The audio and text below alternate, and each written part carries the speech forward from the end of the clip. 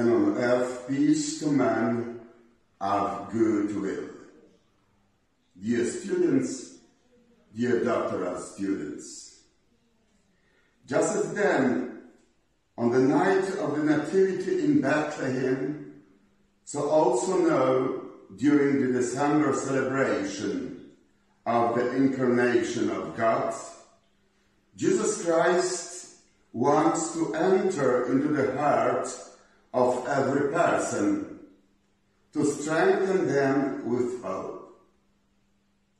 He wants to give hope to each person who longs for peace and freedom while experiencing war, treachery, enslavement, and death.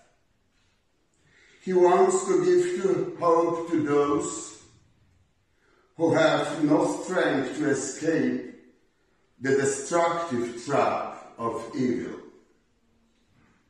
Jesus extends his hands to those who are confronted by any of life's miseries, and especially to those who are crushed by the weight of feeling uncertain about tomorrow. He gives us hope because he loves us.